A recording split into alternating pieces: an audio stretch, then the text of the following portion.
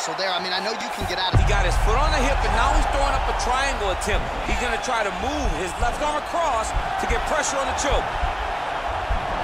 Watch triangle, watch triangle.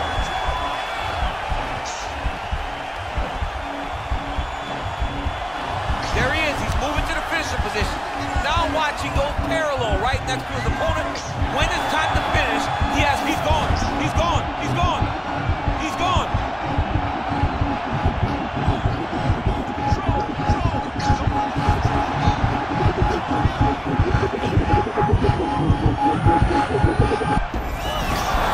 Wow. Side control now, and certainly I would think We're not controlling anything.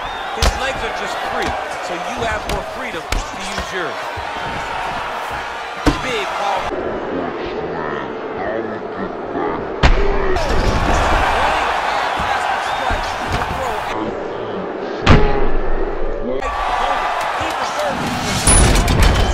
Beautiful job with that jab. All right, so he's landed some good shots. He'd hate to be overlooked quickly, but nothing really in terms of combinations. And an immediate transition to the judo throw right into side control. He's inside control. With a kick. Oh, collar tie. The hip toss as he takes him down. Now we'll see what he can do. Right into side control. Oh, and he's able to land a strike there from the bottom. Nicely done by Lee. Strong bottom work here, staying busy. Now, the guy's attacking the triangle. He finds himself in trouble because he got a little bit lazy in the full guard. Looks like he's trying to manipulate the head. This could be tight. Watch triangle, watch triangle. He needs to push the arm to the side. Get his head against the mat. Now watch as he goes to the... Oh, he might have got him with a choke. Oh, and there's... Well, for a long time, he's been mentioned with the baddest men on the planet. For a long time, though, the title fight eluded him. Not anymore. Here he is, the #1 heavyweight contender, finally making this walk and cracking a smile. He's waited a long time for this. He's not expecting a 25-minute war. He believes he has the power and the skills to get this thing done quickly. I guess we'll find out.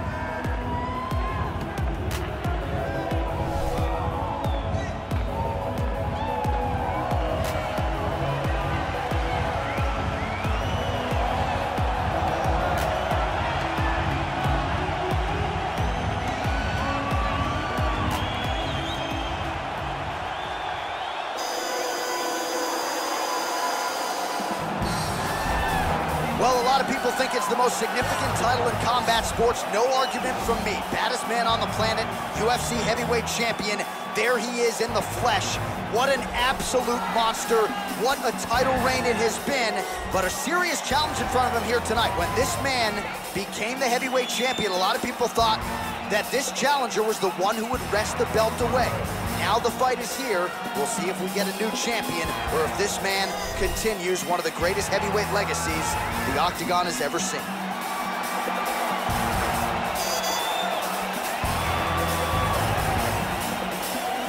And now let's get you our tale of the tape for this heavyweight championship fight. The American is 31. The Brazilian is 43. He weighed in at 231 pounds. He will have a 5-inch reach advantage. All right, now for the particulars inside the Octagon to Bruce Buffer. Ladies and gentlemen, this is the main event of the evening. And when the action begins, our referee in charge, Herb Dean. And now, this is the moment UFC fans around the world have been waiting for. It's time! 5 rounds for the undisputed UFC Heavyweight Championship of the world. Introducing first, fighting out of the blue corner. This man is a Muay Thai kickboxer and jiu-jitsu fighter, holding a professional record of 24 wins, 9 losses, and 1 draw. He stands 6 feet 4 inches tall, weighing in at 231 pounds. fighting out of Los Angeles, California, USA, presenting the challenger, Fabricio Werdum.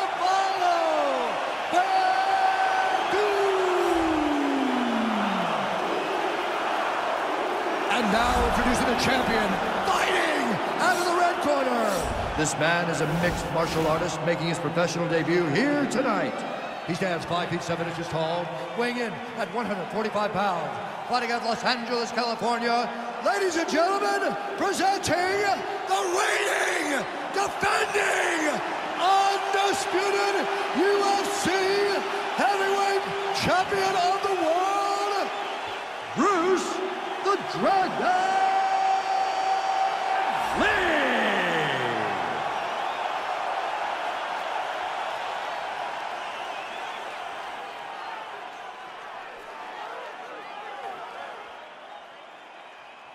All right, this is for the championship. You've been given your instructions in the dressing room. Protect yourself at all times. Follow my instructions. We will have a clean fight. Touch gloves, let's make it official.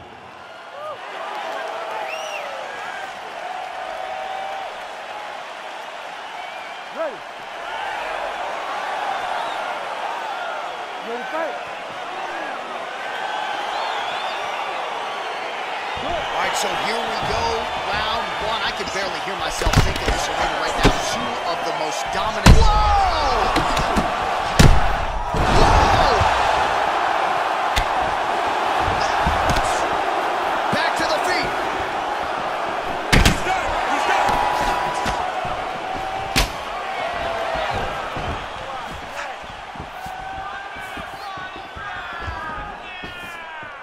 Oh, big roundhouse attempt, but unable to land.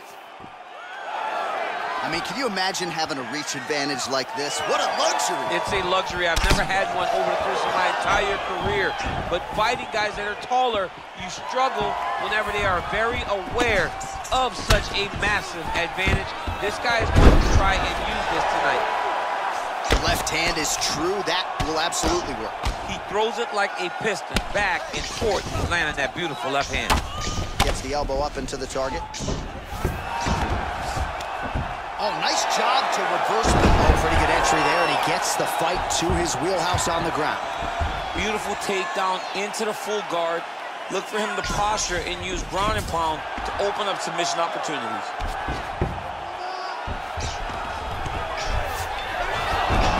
Oh, how about the speed on that reversal there? I mean, I know you can get out of it. He got his foot on the hip, and now he's throwing up a triangle attempt. He's going to try to move his left arm across to get pressure on the choke. Watch triangle, watch triangle.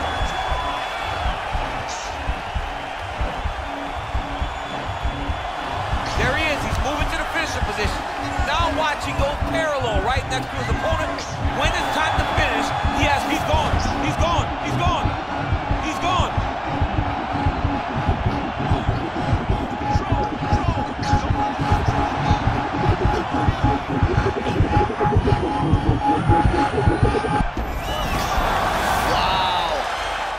Side control now, and certainly I would think more offensive options for the bottom fighter than in the half guard.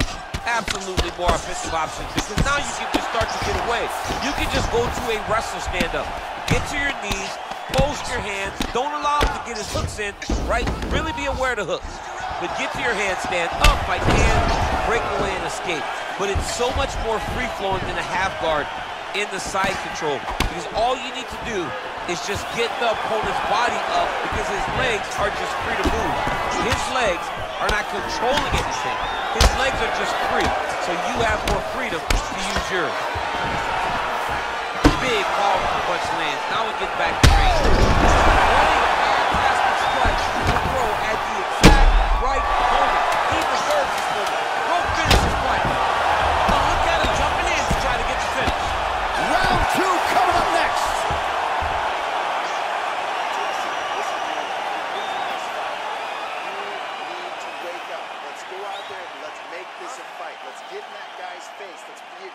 All right, let's look back at some of the action in that round, DC. What a high-level display of offensive wrestling. I mean, this is a joy for me to watch.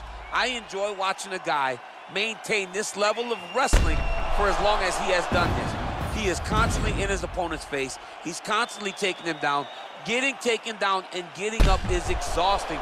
Let's see how tired his opponent is at the start of the next round. You ready to fight? You ready? All right, round 2. Oh, nice right hand. Oh, beautiful jab there. It's one thing to have length, of course, it's another to use it effectively. Beautiful job with that jab. All right, so he's landed some good shots. You hate to be overcritical, but nothing really in terms of combinations. And an immediate transition to the judo throw right into side control. He's in side control. He's got a ton of options. A lot of top pressure being applied here as he works out of side control. All right, well, both fighters pretty comfortable on the ground, DC, but you got to be very careful hanging out here for too long if you're his opponent. Oh, wow, that happened quickly as the fighter reverses position there on the ground. Unbelievable position change. Wow, what a transition. All right, side control now.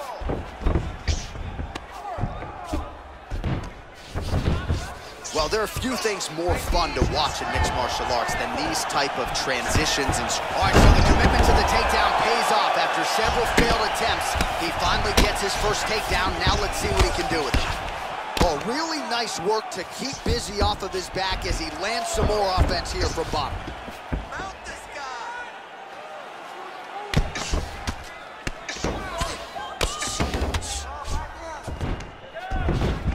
Beautiful movement, hip work on the ground here, just outstanding with the transition. He is not staying in one place on the ground, and that's very important. A lot of top pressure being applied here. All right, so you got to be careful playing on the ground with this guy. You don't want to mess around for too long. Werdum's got the full mount. Just over 2 minutes now to go.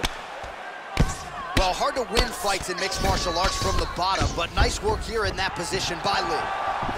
Well, he's really starting to land a high number of strikes here in the second round. No denying that he has taken the message from his corner and picked up the pace here in round 2. Good series of strikes by him there. Great job of mixing it up, staying active, keeping busy, doing great work. Werdum gets hit with a kick. Oh, collar tie. The hip toss as he takes him down. Now we'll see what he can do. Right into side control.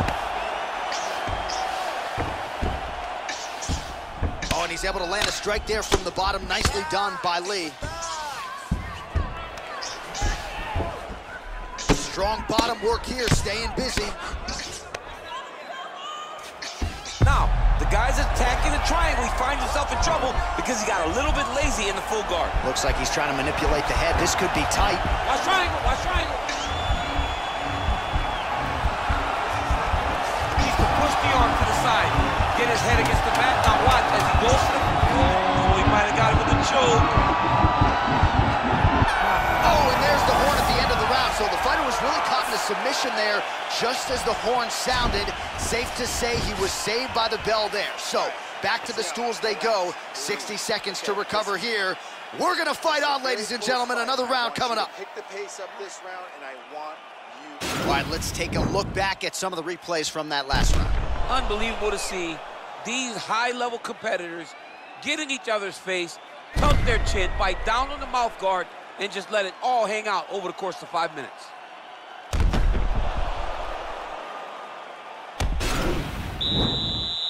You ready to fight?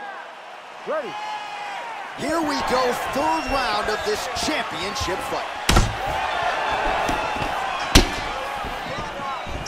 Well, not only has he stayed aggressive as he was in the previous round, landing a high volume of strikes, but he's also been efficient, not just with his strikes, but also with his body movement. Complete performance out of this fighter here tonight. And now his opponent in a world of trouble. Such a sneaky head kick. He did not recognize it. It's coming high, and now he's got it hurt bad. Oh! And just like that, the fight is over.